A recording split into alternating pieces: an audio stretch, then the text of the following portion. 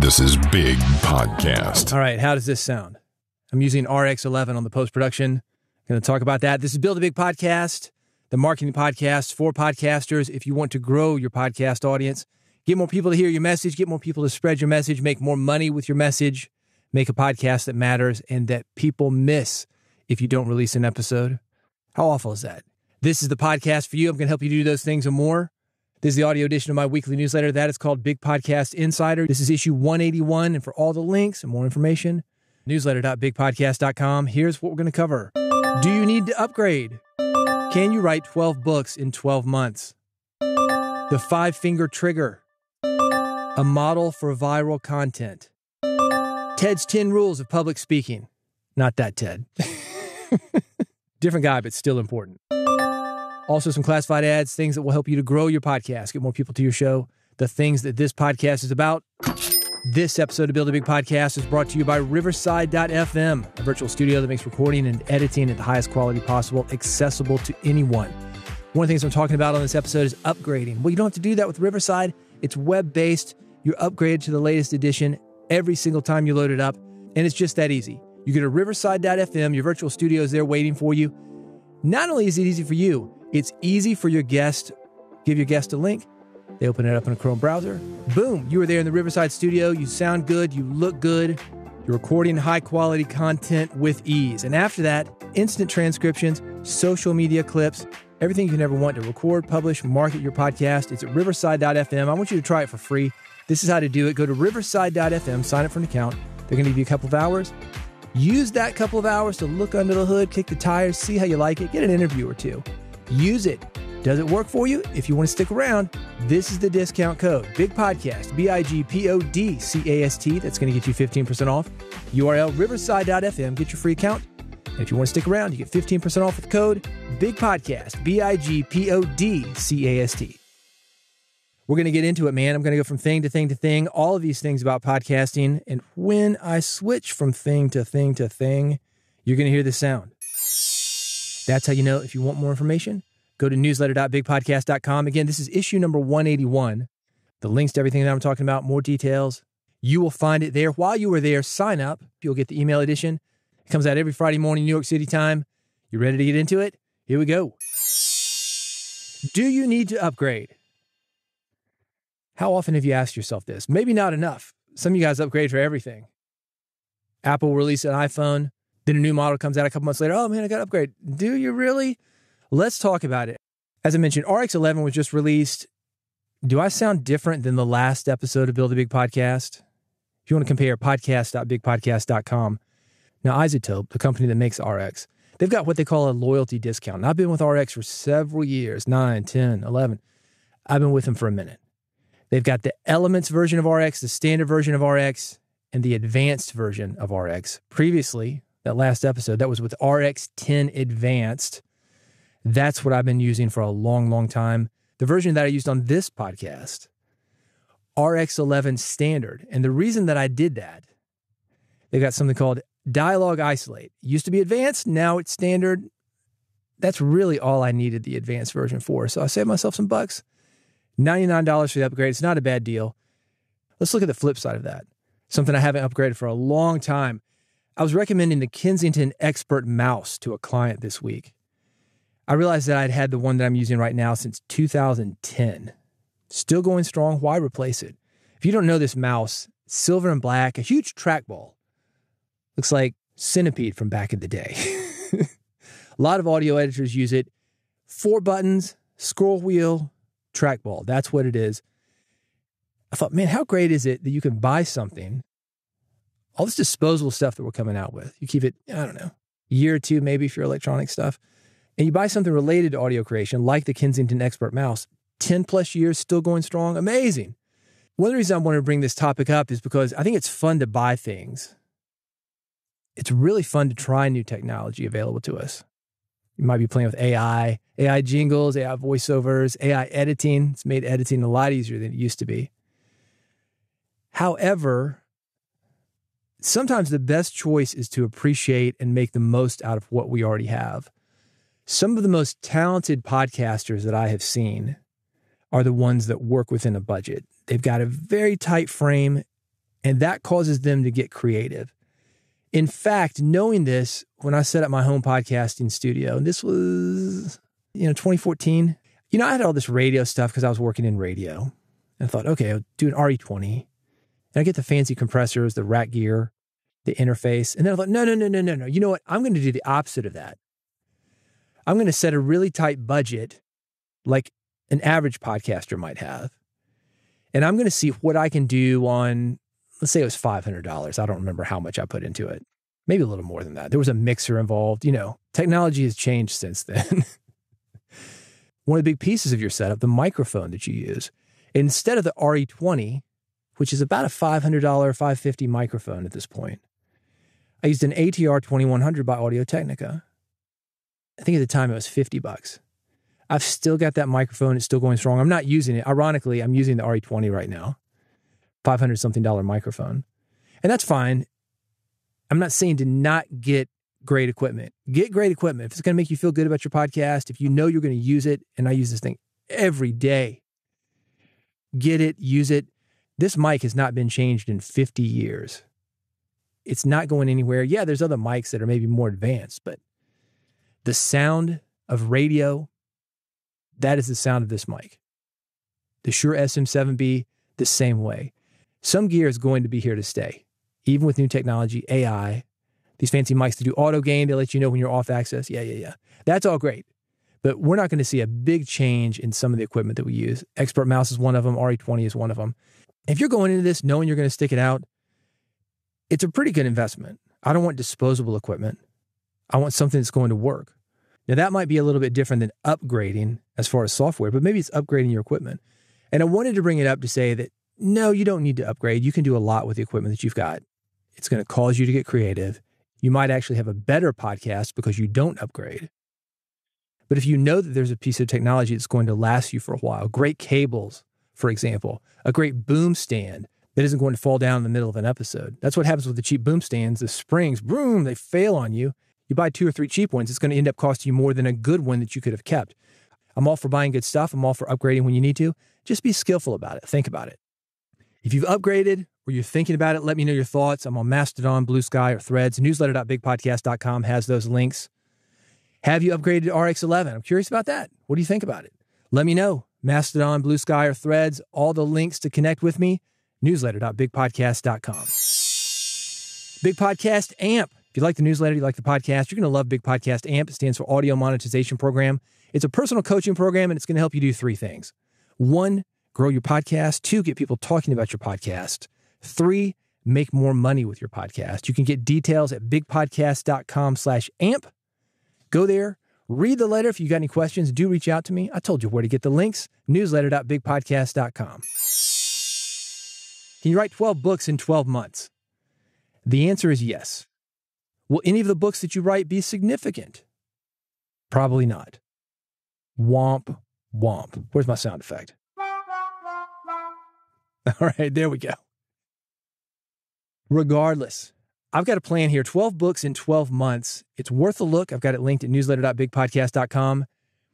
If you're looking for content for your podcast, that will also work for you. For example, taking an overall topic for each month, dividing that into 5 to 10 smaller elements, each of which would be an episode.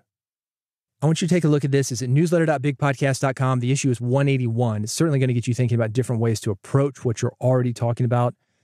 You got to be organized when you're writing a book. I know. As far as 12 books in 12 months, no way. The current book that I'm working on, I was supposed to release it 18 months ago. So I'm already well over 12 months. It's a long book, man. I think to do something significant, it takes a while. In fact, in the next issue of this newsletter, I'm talking about that. I'm talking about a guy who's a Marvel animator. He can spend an entire month working on 3 minutes of material.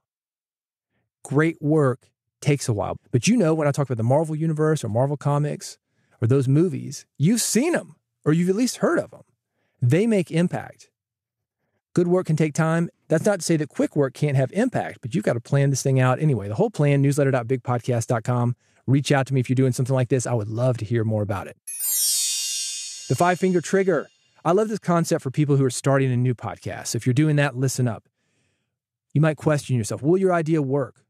Will anybody care? Should you actually start? Those are questions that I ask myself all the time. According to the 5-finger trigger, you start once you find 5 people who are really interested, not lukewarm, maybe doesn't count. You need an emphatic yes. Yes, man, why are you not starting that? Let me give you my credit card now. Those kind of emphatic yeses. You get your 5 people and you start building. With that said, I want to add this thought. Sometimes people try to be helpful. Oh, that's a great idea. They're going to say yes to anything. And sometimes we need friends like that. Get in a bad situation, like, yeah, maybe I shouldn't do this. No, man, do it. Sounds great. Those are the friends that you have the most fun with sometimes, or get into the most trouble.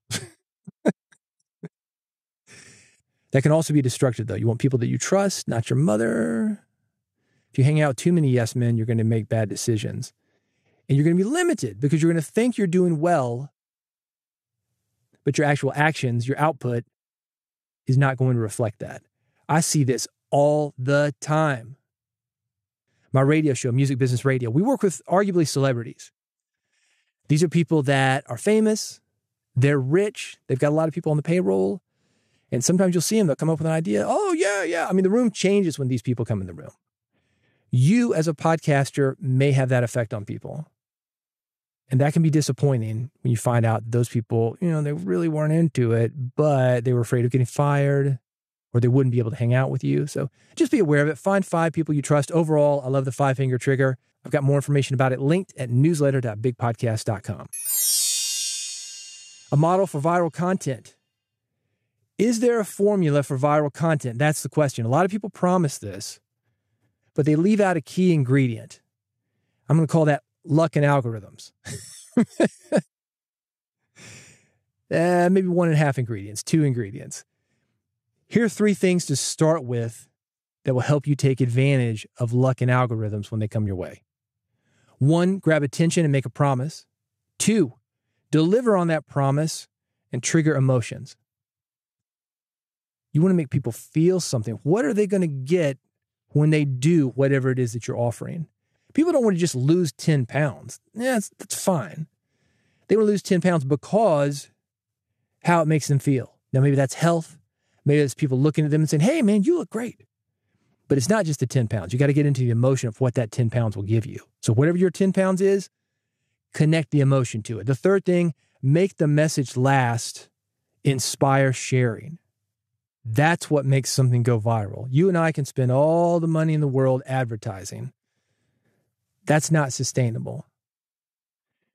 In fact, if you advertise something that's not very good, that thing is quicker to die. Let's go back to movies. Marvel Universe. Doesn't matter. If you've got a movie that isn't very good, once it hits the theaters and people start talking about it, it sucks, miss it, man. Once that gets out there, all the advertising in the world is not going to keep up with people talking. But people talking, if you got something good, that's going to work in your advantage. And then those people talking, that's when the algorithms kick in. So many people like this, we think you're going to like this. Those 3 things again. 1, grab attention and make a promise. 2, deliver on the promise, trigger emotions. 3, make the message last, inspire sharing. There's not a guaranteed formula for viral success, but focusing on these 3 principles, that will significantly improve your chances of creating content that resonates and spreads. You want this in writing? Newsletter.bigpodcast.com, issue number 181. TED's 10 rules of public speaking. I love these rules. This is not TED as in TED Talks, by the way. Regardless, these are going to work great for your podcast with some modification. Let me give you the rules real quick. 1, the podium is death. 2, invade the audience's space. 3, embrace spontaneity, even or maybe especially when it seems risky. 4, remember that the audience always wants you to succeed. 5, don't be afraid of humor. 6, you really don't need slides, and if you insist on using them, then you must deal with the consequences. 7, tap into your own craziness. 8, don't be shy about giving your roadmap to the audience. 9, pay attention to other speakers and steal their best techniques. 10, be a rock star and savor the moment. Let's dig into this a bit. Embrace spontaneity, even or especially when it seems risky. That's item number 3. Spontaneity is essential for a great podcast. We've seen a lot of podcasts where somebody will basically read a script or go down pre-planned questions. I'm going to ask this, then I'm going to ask this, then I'm going to ask this. That works to a point as far as getting you through. I know when I started in radio on this long form show, 54 minutes of content, I was worried about it. So I was planning things out. The problem with planning things out is that if somebody says something interesting, you're worried about the next thing you got on your list. You don't trust yourself to get off that list and get back on that list. If I said something like, I was in Mexico, I was crossing the border into the United States. They pulled out a drug sniffing dog. And at that moment, I realized that somebody had put drugs in my car. If I said that, I don't want you to go to the next question. What's your favorite success quote? No, you're going to lose the audience because they want to know. Don't you want to know? You probably weren't paying attention. That's how you missed it. Or you were scared. So I love that. 3, embrace spontaneity, even or especially when it seems risky. Related to that, I've had some situations lately where I think, should I ask that? Yeah, I'm going to. Most of the time they work out. A couple times I've had pushback. It's a risk, but it's worth it for the times when it works out.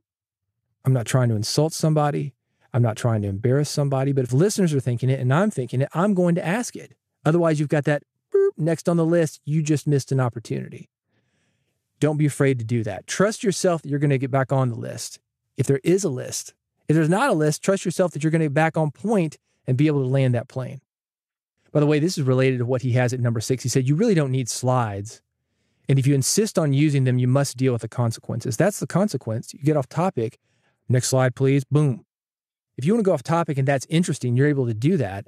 That next slide, whoop, that pulls you right back into that thing that might not be working for you now in the moment. It worked for you in planning, just like you planning out all those questions. But like Mike Tyson says, everybody's got a plan until they get punched in the face.